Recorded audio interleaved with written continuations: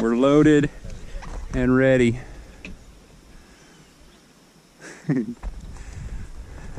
Making our way to the marina. I don't know if it's actually videotaping now or not. I saw the countdown at the beginning. So. Oh, okay. Or the count up.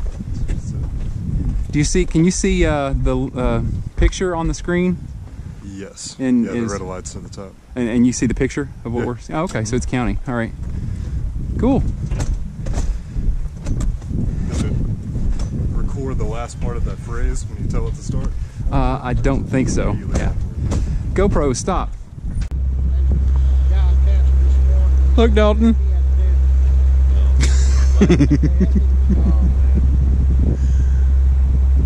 Leaving the marina. It's a nice, beautiful day here in North Carolina.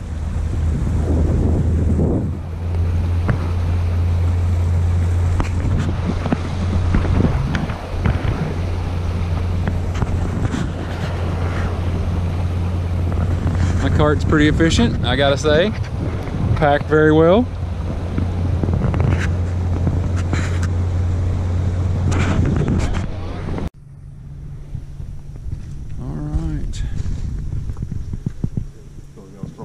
Someone who needs it more. No, they leave them. Hikers will leave it for anybody that's next to pick up. Yeah, we've had a few done like that. Well, yeah, take it if it's. Absolutely. Yeah, hikers will do that. They'll make one and leave it.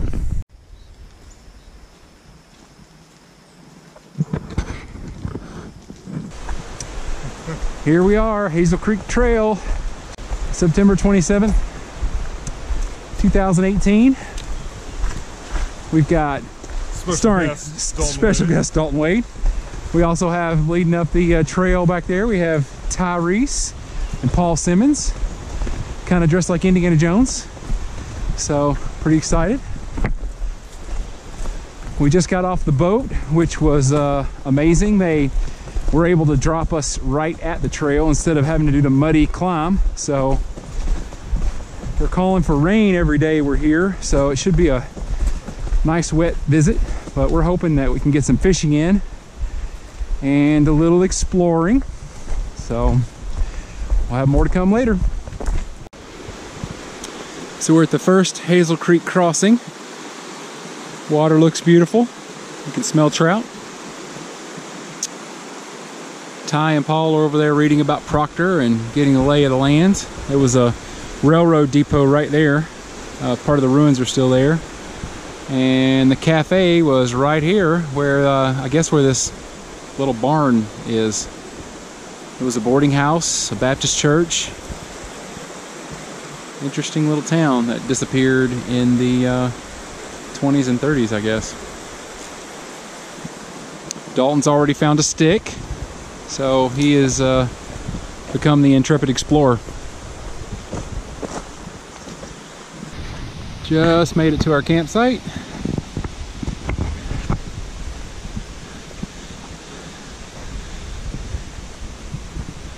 Here come the fellers. Home sweet home.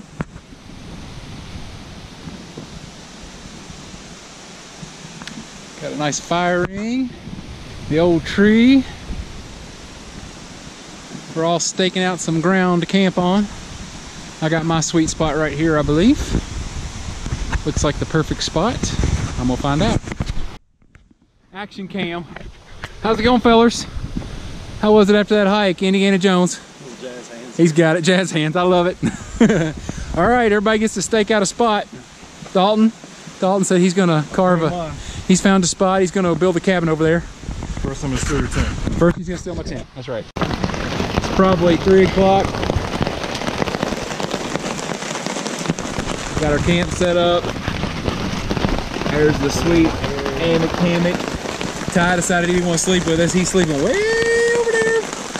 We got Paul set up here in the old Hennessy. And Dalton's out in the middle of the open in his the tent hall over there. So it's raining a little bit. We're just kind of waiting it out.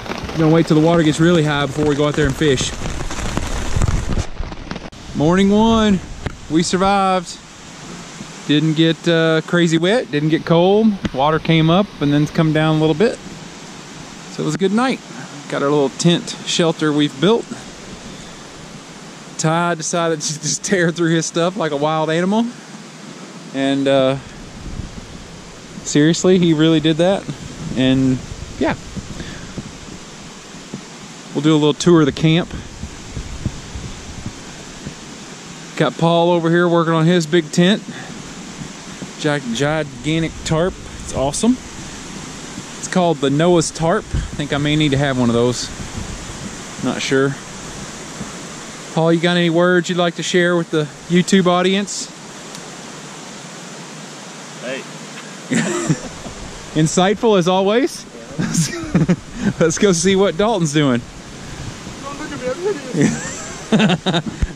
Is he wearing pants? That's the important thing. Yes and no. Sort of. All right. That's weird.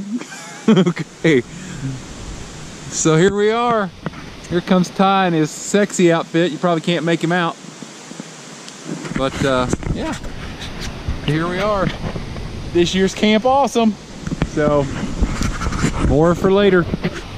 Hiking up to Bone Valley today. That's the plan. The guys yesterday, we walked up there to Brown Hole and past it. The water's up quite a bit. We walked up past it, rained all day. So on the way back, Ty and Paul were stopped getting some water in the spring, and a bear walked across the trail about 10 yards behind them, they said. I guess they'd spooked it up from the creek, but I was still past that. I was up at the bathtub hole. Had no idea. I mean, it was pouring the rain, so I came back. I was soaked. They were all sitting around underneath the little tarp that we have and relaxing.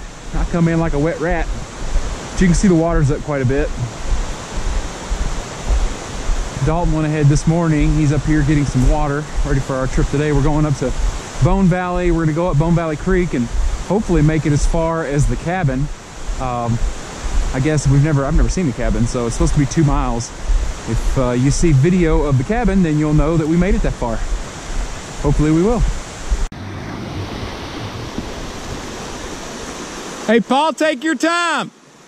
Take your time.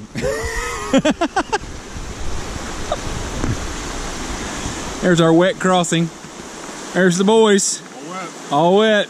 No socks. He's gonna get in trouble. Blister feet.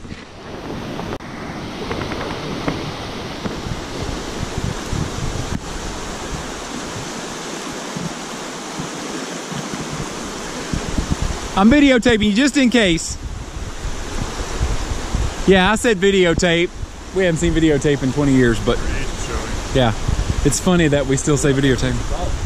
We just made it to the cabin up Bone Valley. It's 2 miles up the trail. Dalton and I tracked ahead of the guys. Never seen this cabin before. Got a little place to tie the horses up. And then a trail that you can't take a horse on, which is kind of weird. And a cabin.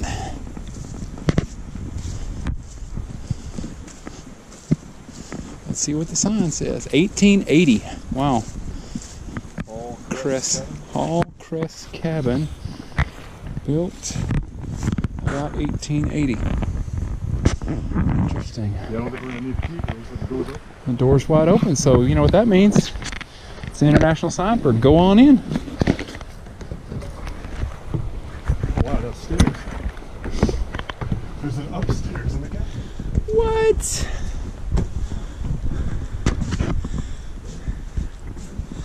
The ADT alarm goes off.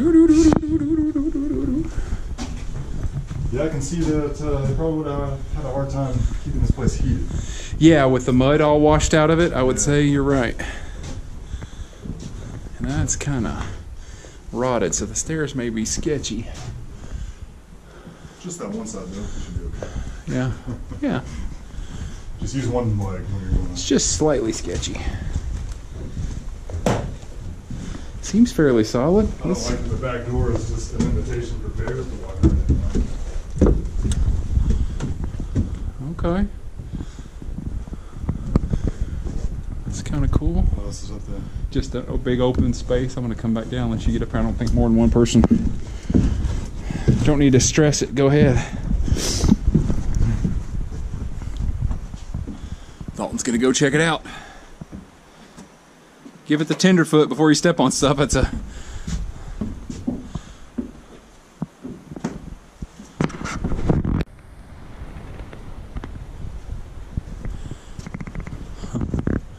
kind of cool. Built in the 1880s. Come and listen to my story about a man named Jed. Poor mountaineer, barely kept his family fed. Then one day he was shooting at some food, and up through the ground come a bubbling crew. Check out the feather. Is that a hawk? Walking back out of the fireplace. Oh, I found a Dalton. Go check out the hearth on the other side. It's on the back side.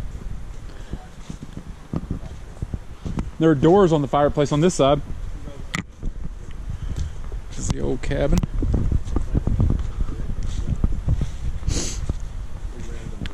Interesting joinery. Huh.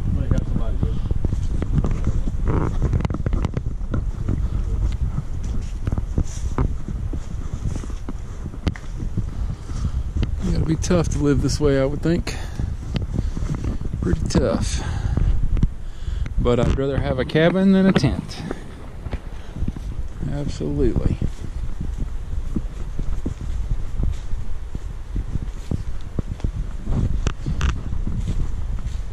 Paul, was it worth the hike? Absolutely. It's beautiful. What do you think, Ty? I think this is superlative. Absolutely. I'm going to go home and look that word up. That is awesome. It means good. It means good. See? Why can't you just say good? Why can't you just say good? Superlative. He's playing words with friends over here. It's exquisite. I am disinclined to acquiesce to your requests. I love that. I always forget to say that. It's my favorite.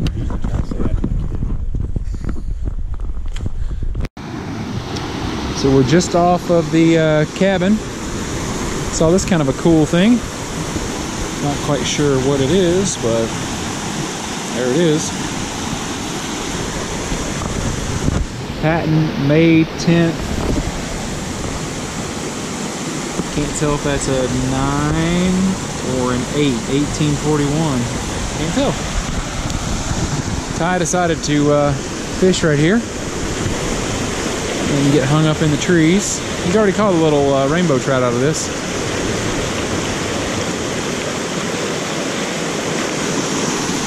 Dalton's already taken the trail back, and Paul's down the way a little bit fishing. So far so good today. Okay, so it's time for a quick update.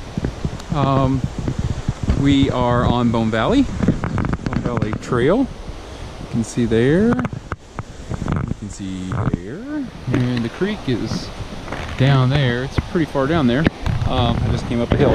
Anyway, we decided this morning, we're staying at Sawdust Pile, and we decided that we would hike up to Bone Valley and maybe hike up and see the cabin, which we did. So cabin's pretty cool. It's about 2 miles up there. If the water is at all raised, the water level's at all raised, plan on making about 5 or 6 wet crossings, and some of those mid-thigh deep, so it can be a little sketchy. But we made it up. The cabin's pretty cool. You've probably already seen the video of that.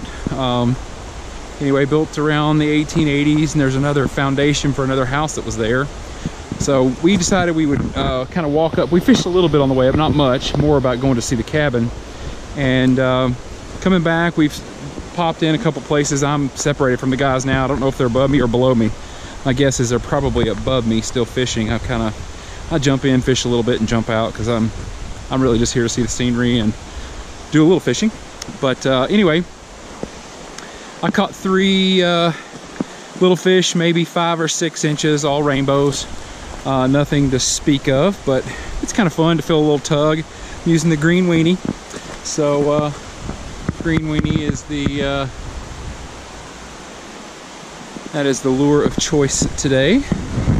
Back down here where the water level is a little better. You can see Bone Valley Creek is pretty good size today. It's normally not nearly this big, but it's quite substantial today. I guess the runoff. We have had clear skies all day. It looks like it's clouding up a bit, but it's been fairly clear. It stopped raining sometime during the overnight this morning at 5 or so when I first woke up. I think that it stopped raining completely. So this is just runoff from all that rain that we had yesterday. It rained most of the afternoon and night. So I'm hoping that tomorrow is a much better fishing day. If we can get Hazel Creek to lower a little bit, we'll be in a little better condition where we won't be such white water. But anyway, hoping to catch a few fish. I've got my fingers crossed that Ty and Paul will bring home dinner tonight, because I don't suspect that it's going to be me. And I know Dalton would love to have some trout that he can chef us. So anyway, there'll be more later. Just a little quick update. I am up to 15 fish, which is fantastic. I got 14 rainbows and 1 brown. And I've got 4 keepers that we're gonna have for dinner tonight, so that should be fun. I don't know where the guys are. I guess I saw them a while ago, but I got in. I had an interesting slip and fall, and water down the waders, which is always exhilarating. That's what it is. And so anyway, I'm kind of making my way back toward camp now. It's a 2-mile hike back to camp, and the sun's getting, well, not low in the sky, but it's definitely crossed over. So it's in the afternoon sometime, not exactly sure when. And I'm at another one of the crossings, just to give you an idea of what we're looking at here. This is the Bone Valley Trail leading up to the Hazel Creek Trail. I think this is the final wet crossing that we've got before we are back to Hazel's Trail. So it's not too much further until I hit Hazel, and then it's a 2-mile hike out. So anyway, more to come a little bit later if I make it through this without getting drowned. It's morning 2. Ty's already gone up to go fish, and we are just getting ready. Dalton says hi. Dalton's kind of hanging out here a little bit. We're gonna go and hike down a little ways and spot some fishing spots, and then maybe hike back up. We hung the hammock, so I fully expect Dalton to be asleep in it when we get back. I don't blame him. I would be too. I'm kind of thinking about it myself.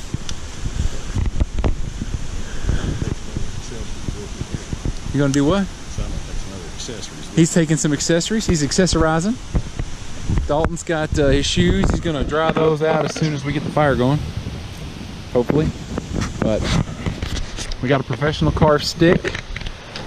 It's got a handle in it. Don't know how far that's gonna go, but can't wait to see it.